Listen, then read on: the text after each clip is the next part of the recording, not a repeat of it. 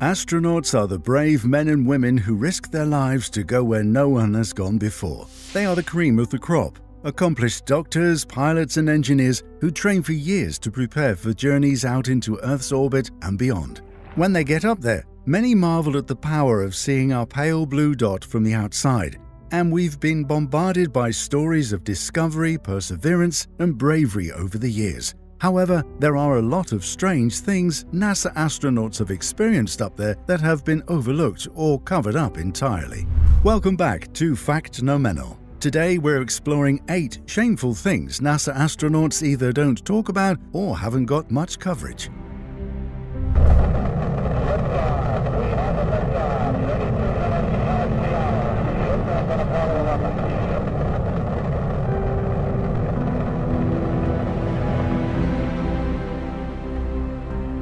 Down 2.5, picking up some dust.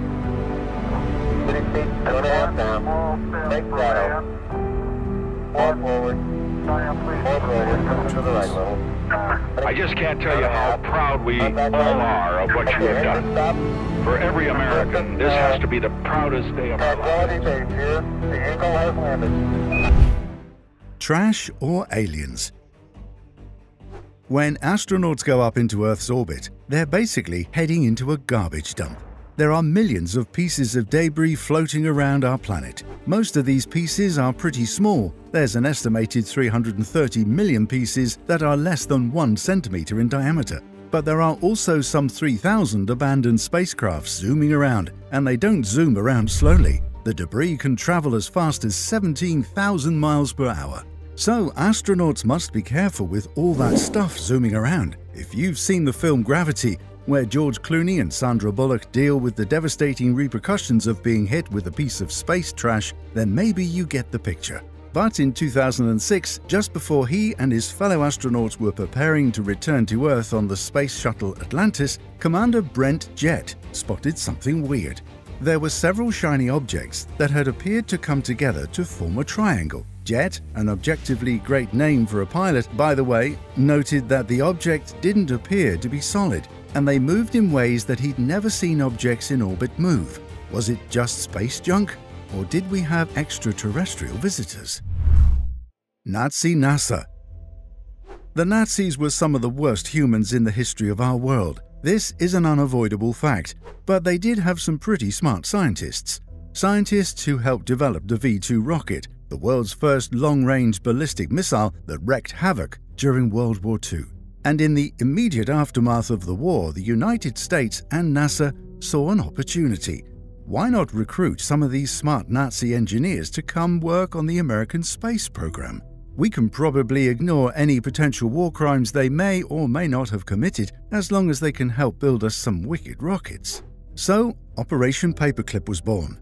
From 1945 to 1959, more than 1,600 former Nazi members were recruited by US intelligence and brought to the United States to work as scientists, engineers, and technicians.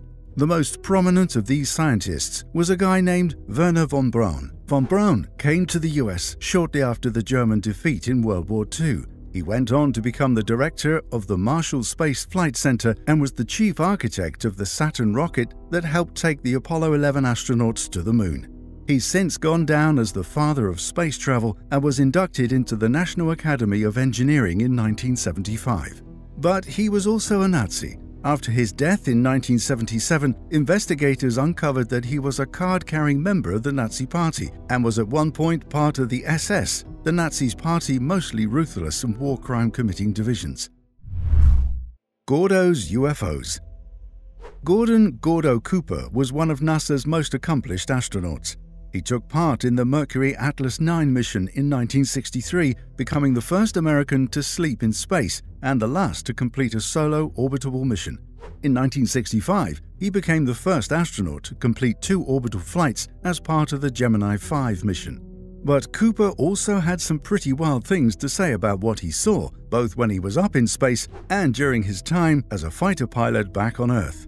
Throughout his career, he made several claims about UFO sightings and continually alleged that there was a government conspiracy to cover up evidence of UFOs.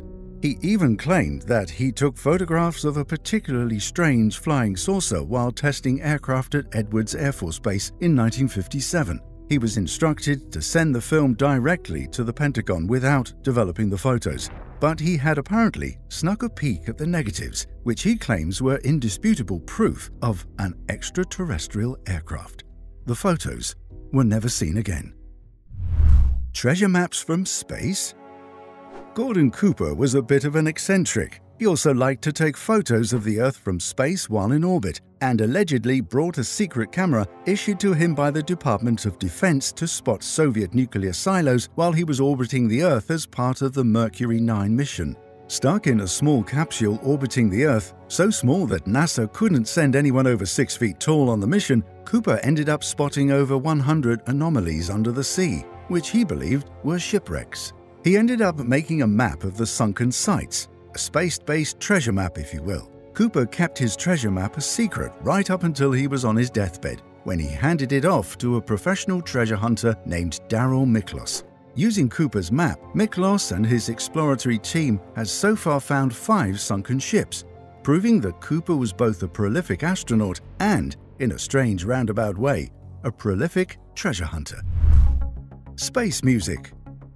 In May of 1969, Apollo astronauts Thomas Stafford, John Young, and Eugene Cernan heard strange noises as they circled around the side of the moon. While it definitely wasn't Pink Floyd, the sounds still startled the astronauts on board the ship. It sounded like whistling, and it lasted for about an hour. The trio was so taken aback by the sounds that they have hesitated to transmit them back to NASA for fear that they would be laughed at and excluded from any potential future missions. They did end up replaying the transmission, and in the recording, Cernan is heard saying, "You hear that? That whistling sound," and calling it outer space type music. Young responds later saying, "We're going to have to find out about that. Nobody will believe us." A few months later, Michael Collins, pilot of the Apollo 11 mission that culminated in Neil Armstrong and company setting foot on the moon, also heard the space tune as he piloted their ship around the dark side of the moon. NASA scientists seem to have an explanation for their weird music though, saying it was simply caused by radio interference. The Apollo 10 mission involved 2 ships, or modules, a command module and a lunar module that dropped lower towards the moon. The whistling seemed to be just a noise generated by the dueling radio signals between the 2 modules. That music even sounds outer spacey, doesn't it? You hear that? That whistling sound? Yeah. Woo! Richard. Yeah, it sounds like, outer space type music. No insurance. Blasting up into space is obviously not the safest job in the world, and it was so risky that life insurance proved to be super expensive. Astronauts during the 60s earned something around $17,000 a year, but a life insurance policy during that time would set you back about $50,000. Before Neil Armstrong, Buzz Aldrin and Michael Collins set off on their famous Apollo 11 mission and became the first men to walk on the moon, they had to figure out how to fund their own type of life insurance. They were already celebrities before ever setting foot on the moon, so they came up with a pretty creative solution. They'd sign a bunch of stuff and sell their autographs.